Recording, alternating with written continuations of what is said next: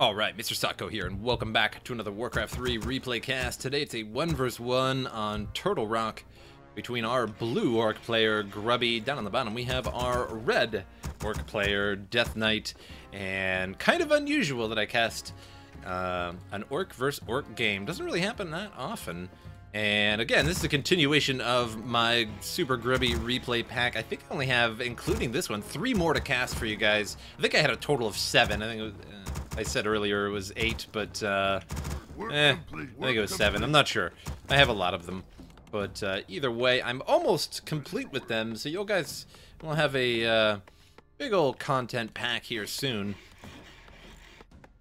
And I'm casting them all in one day because I have the whole weekend to myself. And Wild Wacky Scout Peon coming on in. And gonna be a Blade Master versus Blade Master, which honestly is not particularly surprising. And we'll have to see what these Blade Masters decide to do. Grubby, of course, going to go after the Ogre Warrior camp, as is usual for him. And for anybody that doesn't know, you just take a Blade Master and you go after the Ogre Warrior that has the item, and then you usually just abandon the camp till later on. And so you get your item and then you run off, but not this time for Grubby. Gonna continue on and gets a Ring of Selling, unfortunately. And Deathknight will pick up a Circle of Nobility and a Dust of Appearance at the merchant camp here, and gets Boots of Speed for free. Always a good time. And gets that Watcher Ward as well. Work complete.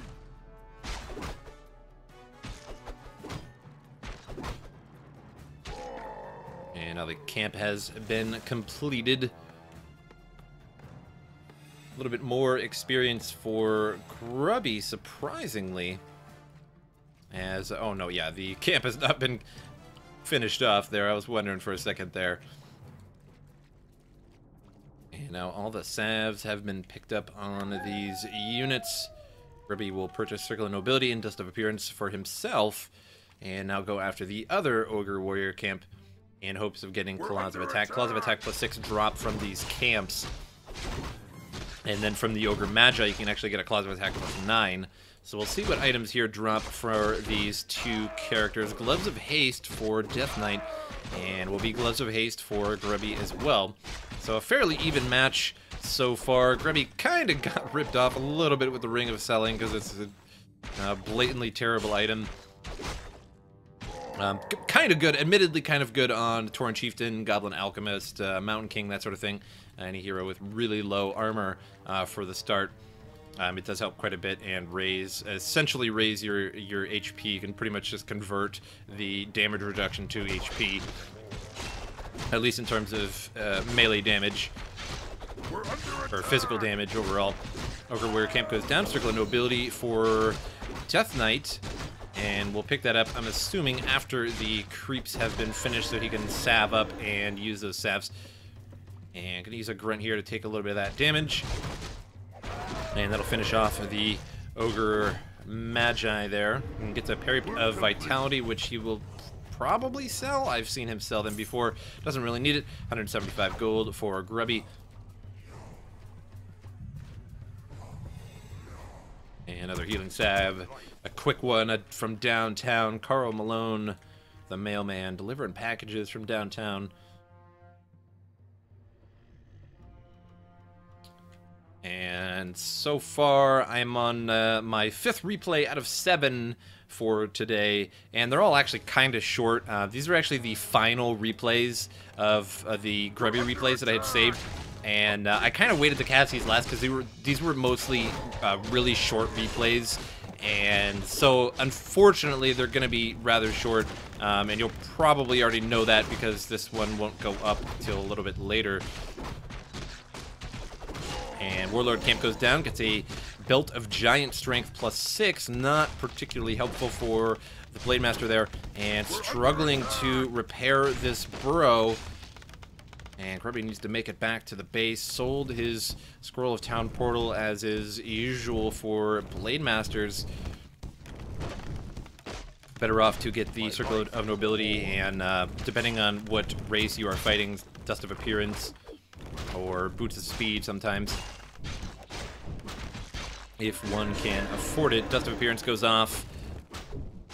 And now Grubby's Blade Master spotted. And there goes a potion on Grubby, keeping him in the game. Grubby's Blade Master level 3. And Deathknight will go down there. Finished off the Fire Lord. And it's kind of weird because I said Deathknight will go down. And doesn't have a Deathknight, but his name is Deathknight.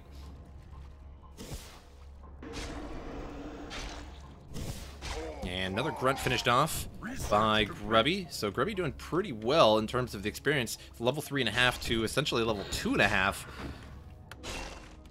So a whole level difference on Grubby compared to his ally here. And the Shadowhunter shouldn't have much of a problem keeping this group of grunts alive here. Chain Heal will hit them all and keep them going like a Flintstones kid. 10 million strong and growing. And a Raider out in the middle of nowhere. Fire Lord revived pretty much instantly, as he's only level 1 with no experience whatsoever. And Blade Masters will pass each other by in their weird nether rogue stealth state, whatever it is.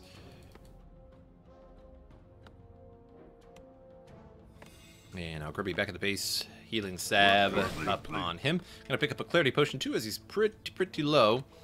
And we'll use that Clarity Potion once this stealth wears off. And so he does. And now what is on the agenda? Fire Lord and Blade Master. Interesting strategy from Deathknight. Although, something that I definitely never mind seeing. A bunch of peons on the way, so do I smell a tower rush? I don't see a war mill, though. So I don't smell a tower rush. B5O from smell a tower rush. I almost didn't get that out. And so simple, B5O from. Oh my. That's what happens when you're on your 5th cast in a row for the day. However, these are mostly short, so I think overall my casting time for today will only be maybe, like, I think a little over an hour, which is not a big deal, as I used to cast a lot of Company Heroes too. And some of those games, I think the longest game I ever casted of Company Heroes 2 was an hour and 14 minutes, and that is absolutely terrible. Like, it sucks so bad to cast for that long, for like one straight game. And I've casted longer than that in a tournament. I casted the Operation Foxtrot tournament. So I basically casted pretty much all day. Like, it was like 4 or 5 hours straight, which isn't too big of a deal because you get breaks in between the games. But when it's an hour and 10-minute long game straight, it starts to hurt your voice a little bit, to be quite frank. And Snare on a grunt will likely lose this grunt here. And still at level 3, though. That creeping went a long way for Grubby. And Grubby gets in the middle of all things and could be a little bit dangerous there, but going to take out a Raider and will Town Portal out. And doesn't save the grunt in time, unfortunately, so that gives level 3 to Deathknight.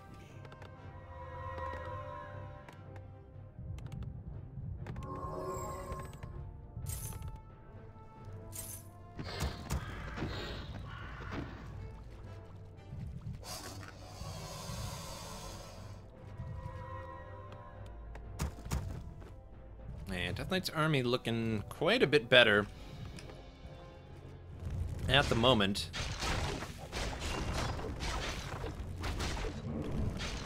And ensnare for an ensnare there. Trading off on the Blade Masters.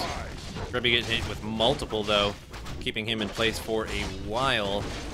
And Voodoo Lounge will go down. That's going to open up Grubby's base quite a bit. And now Deathknight will be able to just pour in. However, the 2 Orc Burrows here are just pounding away at these Raiders. And Grubby trying to get his Blade Master ready here, surrounded by a peon of all things, blocking the Blade Master. And now Grubby's Blade Master down at a very inconvenient time. However, these Orc Burrows doing a ton of damage and really hammering away at these units. And now aiming at the Grunt there, takes out the Grunt. Could take out this Raider here in one shot, but gonna leave that up to the Shadowhunter apparently. And Shadowhunter's gonna go down now as well. And now both heroes gone for Grubby, but Deathknight's army definitely quite a bit damaged, but gonna lose the burrow now.